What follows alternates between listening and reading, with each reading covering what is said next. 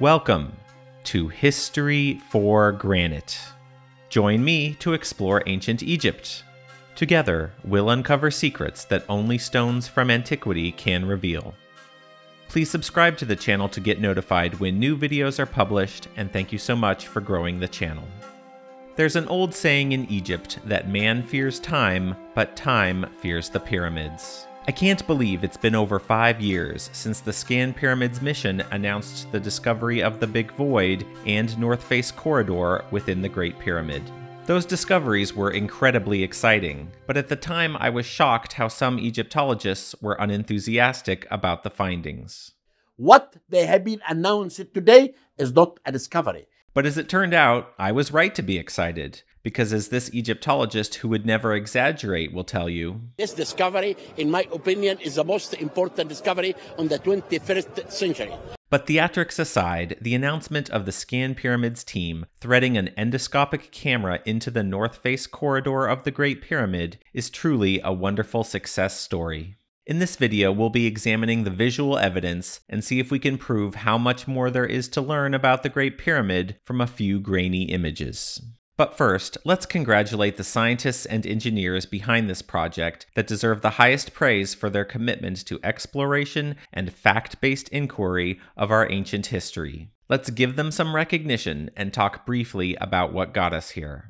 In 2020, when the worldwide pandemic struck, it was unclear if the ScanPyramids mission would be able to continue and if there was any hope of additional discoveries. But sure enough, I kept seeing images of their equipment inside the Great Pyramid, so at least progress was being made, no matter how slow that might be. As it turned out, they had 10 muon detectors all focused on the North Face corridor, attempting to finalize its location and size. As the now published scientific paper shows, this additional data was sufficient to get a very high confidence of the corridor dimensions. But evidently, muon detection remained either insufficient or unsatisfactory for the Ministry of Antiquities to allow an invasive borehole for visual inspection. Therefore, the more traditional scanning techniques of ground-penetrating radar and ultrasonic testing were employed in the past few years. With all the controversy surrounding ground-penetrating radar in Egyptology, this was more than a little ironic. It should also be mentioned that radar, and particularly ultrasonic testing, could only be used for the North Face corridor because of its auspicious location 80 centimeters from the exterior. Neither of these techniques are likely to be helpful for the ScanPyramids Big Void or other hidden spaces deep within the monument. It's amazing how carefully these instruments must be calibrated to produce good data, and the irregular density of the pyramid core contains many unknown variables that can cause problems for non-muography scanning. Nevertheless, a win is a win, and the 2 additional scanning techniques confirmed the muography data, and thus an endoscopic camera was introduced into the hidden corridor to show the whole world a space unseen for thousands of years. And as it turns out, drilling may not even have occurred. A press image said no borehole was needed, and so the masonry joint must have been wide enough to push the endoscope through. A year ago, I made a video about the North Face corridor and its relationship to the mostly demolished structure in front of it, which I named the entrance vault. If you haven't seen it yet, I recommend watching for the full context of how ancient Egyptians engineered their ceilings within pyramids. My hypothesis was the ScanPyramids North Face corridor was an access point to inspect how the entrance vault performed under the weight of the pyramid to help the builders understand this architecture, which was being used for the very first time. I pointed out the commonly proposed explanation of a weight-relieving space didn't make sense from a logical perspective. My evidence was the known weight-relieving areas in the Great Pyramid and Meidum Pyramid were directly above the structures they were protecting. Furthermore, these weight-relieving chambers were only found in the center of pyramids, where the strongest pressure would occur. And lastly, pyramid corridors just over 1 meter in width were proven not to require such reinforcement in earlier pyramids. In proposing a non-weight-relieving explanation, I laid out some variables that we can now identify.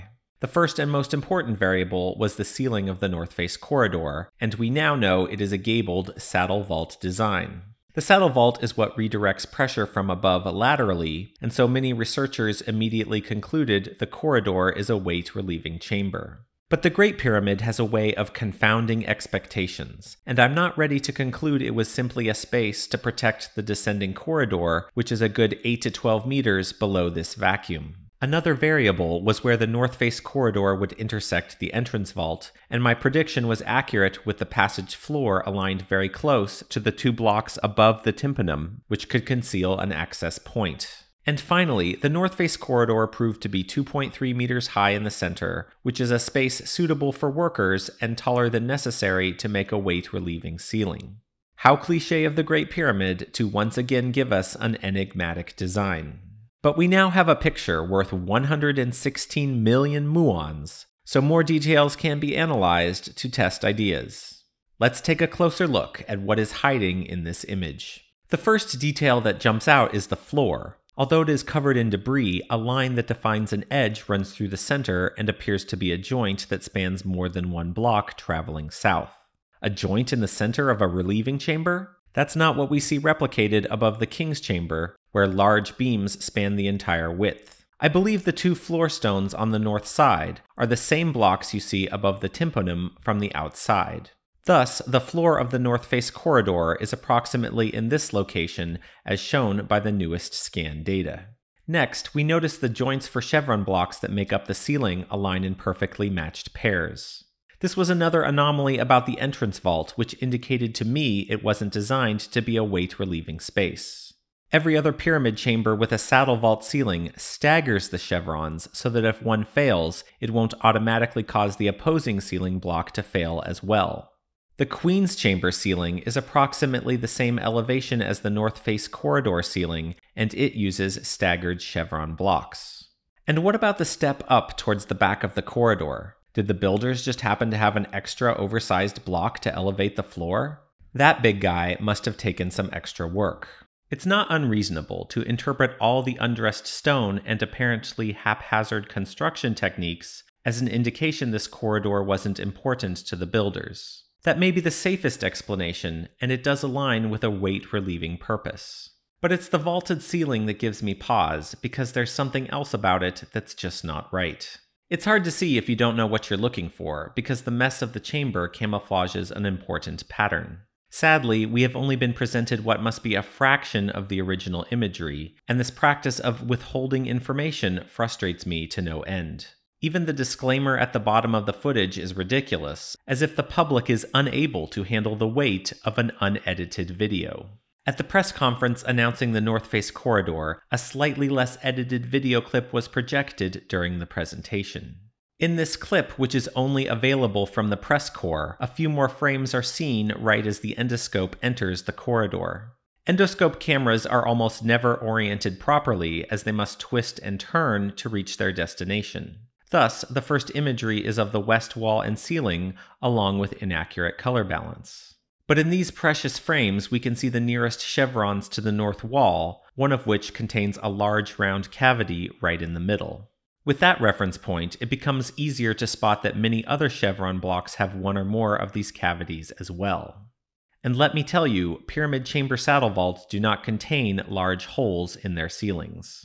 As someone with a keen personal interest in the construction of saddle vaults, I can tell you that these holes might be carved for wooden beams that would act as supports while the chevrons were set in place. You can see how the majority of notches are on one side of the chamber, because the opposing chevron would be supported by the block already set into place. An interesting connection to these notches is that similar ones are found on granite beams that make up the floor of Campbell's chamber, the uppermost and only true relieving chamber above the King's Chamber. The saddle vault of Campbell's chamber has its limestone ceiling dressed smooth without imperfections, and thus wooden supports were instead embedded into the granite floor, with grooves that slope perpendicular to the ceiling. There's also a notch cut into the western wall beneath the southern chevron beams, which would add some support as well. These details add weight to my hypothesis that the notched tympanum at the entrance vault held horizontal beams which would support the various orientations of the chevrons angling inward. It's difficult to get imagery of Campbell's chamber, but the 4 large notches I have seen are all on the north side of the room, thus working in conjunction with the notch on the west wall to set the southern chevrons in place first. It's well established that carving into granite is much more labor-intensive than limestone, and so Campbell's chamber gives us another key reference to understanding the north face corridor. An obvious reason why the builders would carve support notches into the harder granite of Campbell's chamber is they didn't want to weaken the structural integrity of the chevron ceiling by carving large holes into it. In contrast, the north face corridor has holes carved in the ceiling for wooden supports, and thus we can be confident the builders did not believe it to be an important weight-relieving space. This empty space now has 3 strikes against it for being a weight-relieving chamber. Number 1, the north face corridor is overly high above the descending passage and doesn't follow its inclination. Number 2, the ceiling chevrons are aligned in perfectly matched pairs. And number 3, the ceiling chevrons are further weakened by the addition of large holes cut into their faces. But before dismissing the weight-relieving hypothesis, let me quickly steelman the argument for it. I suppose one could argue the bent pyramid, suffering from slippage in its outer mantle, might have made the ancient Egyptians paranoid. They could have misinterpreted that failure as some sliding force near the face of the pyramid that needed extra protection. But following this narrative would require the red pyramid to have a similarly undiscovered relieving space up high above the descending corridor. My biggest objection to such arguments is it means the builders of the Great Pyramid just didn't know what they were doing. This is not a position I feel comfortable advocating for, although I'm sure this will be the position of many Egyptologists. They were over-engineering because they had never really done this before. But if this apparently dead-end corridor isn't a weight-relieving space, what is it doing there? If the north face corridor was disconnected from other structures in the Great Pyramid, there might be no other conclusion to draw. But we now know the north face corridor is a continuation of the entrance vault, and thus the 2 structures must be understood contextually. A huge problem is that ScanPyramids and other researchers still haven't fixed their entrance vault model to reflect what the space must have looked like. The problem spread from Gilles Dormian, who in 1987 speculated the oversized flat lintels above the descending corridor were movable stones that concealed a hidden passage behind them. In his reconstruction, he fails to notice evidence cited by Flinders Petrie and others that the entrance vault had its chevron beams leaning inward. Dormian may have also copied his saddle vault model from a book by Julien Bruchet, published in 1965. This inaccurate model has been replicated many times, most persistently by architect-researcher Frank Monnier. In response to the North Face Corridor discovery, Monnier delighted in disparaging so-called amateurs having ideas about it. He still models the missing chevrons inaccurately, despite the plainly visible evidence which contradicts it. He also attacked my channel for not using his research. Well, there you go, Frank. Consider yourself cited. A huge problem in Egyptology is that self-proclaimed authority figures refuse to admit when they are wrong. This is why Zahi Hawass still calls the core masonry at the end of the Queen's Chamber shafts a hidden door, and Monnier won't fix his entrance vault model, which then gets copied by ScanPyramids, and so on. I hate to belabor the point, but we're never going to solve mysteries of the Great Pyramid if its structures are modeled incorrectly. And if anyone wants to prove me or Flinders Petrie wrong, I need an explanation as to why this chevron fragment is cut at an angle, and why the center notch of the tympanum is lower than what would support chevrons extending parallel to the existing stones. The entrance vault leaning inward is a great clue the builders weren't concerned about its vertical load. This adds to the evidence the north face corridor wasn't designed only for the purpose of reducing weight on the descending passage far below. So what other explanations are there? When looking at the entire structure, this is the pattern I see. The north face corridor is located at a slightly higher elevation than the entrance vault, which angles downward toward the pyramid entrance. Within the north face corridor, another increase in elevation occurs, with the large step up on its southern side. At this higher elevation, we are approximately level with the Queen's Chamber deep within the pyramid. Now, it might seem like a stretch to say the builders needed a secondary access point to the Queen's Chamber area of the Great Pyramid. Except we know for certain that this is true, because they already built one. The well shaft in the Great Pyramid also has a termination point exactly in this location, leading from the bottom of the Grand Gallery to the descending corridor underground. There's no disputing the ancient Egyptians were concerned about accessibility in this location. The largest problem now presented is the ScanPyramids muography has not detected more empty space beyond the southern wall of the north face corridor.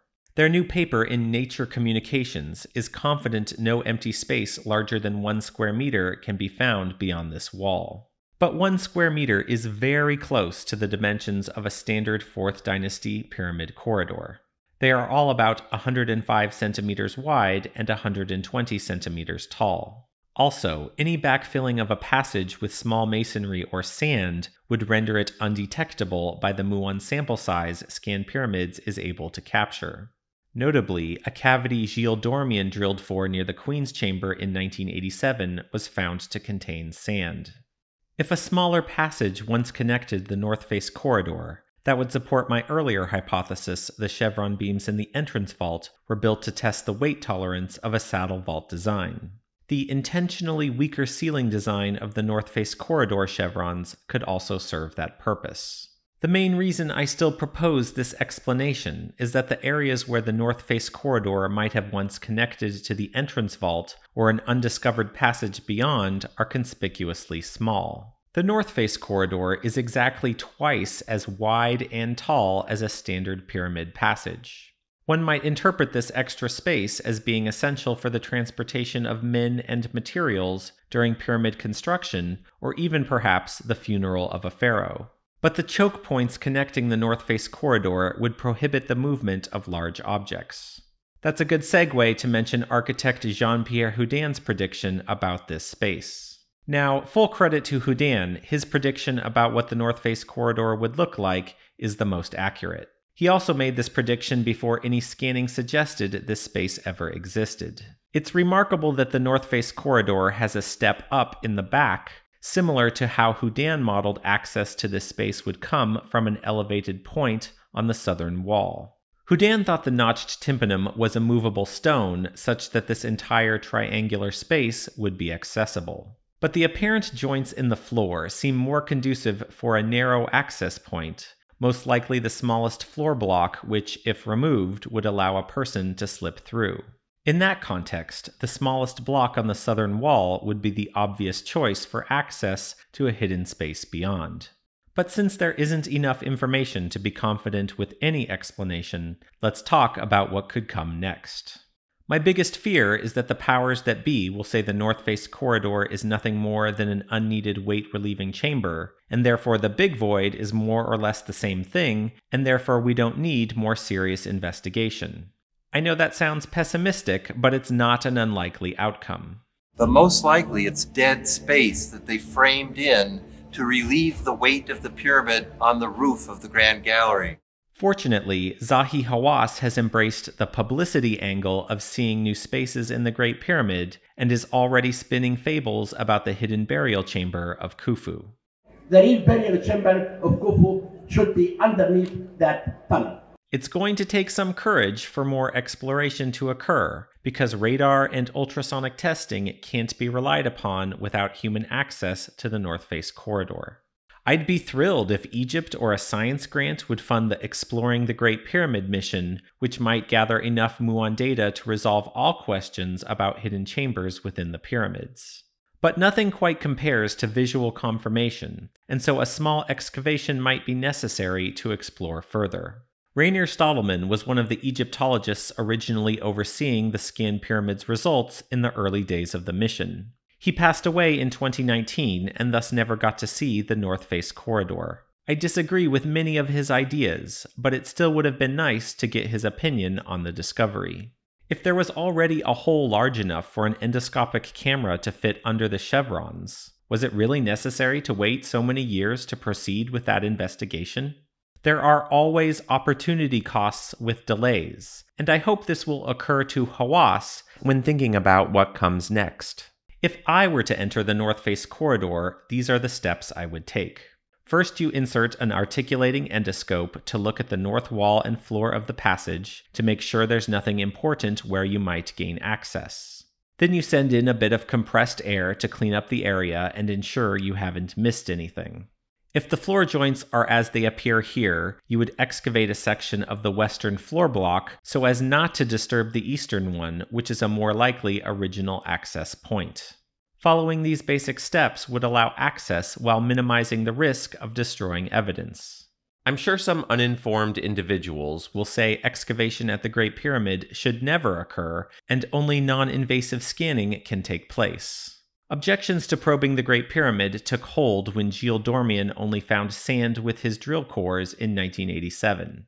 But actually the sand Julien found is very interesting, and I'll be talking about it in a future video. Imagine if Howard Weiss had never blasted his way into the spaces above the King's Chamber. We'd have no framework for understanding many things about the Great Pyramid, and that location is the riskiest place to start digging holes. Ironically, more serious damage has been done to the Great Pyramid with cosmetic restorations than any evidence lost by Howard Weiss's dynamite. The Great Pyramid is 2.6 million cubic meters of stone. It can handle a few dozen centimeters of well-informed drilling. Let's not let fear get in the way of achieving great things. The North Face corridor is a great place to start because the big void above the Grand Gallery is much more difficult to access. I have no idea what comes next for the North Face corridor, but understand the Ministry of Antiquities and Tourism places a high value on public interest. Let's all work together to let Egypt know we want exploration to continue. Not because we're looking for hidden burials or golden treasure, but because we all admire the incredible achievement of the Great Pyramid and wish to understand how brilliant the ancient Egyptians really were. Thanks to everyone who watched this video to the end. Please subscribe to the channel to see more of this content, give a like or comment as you see fit, and above all, remember to ask your friends if they take their history for granted.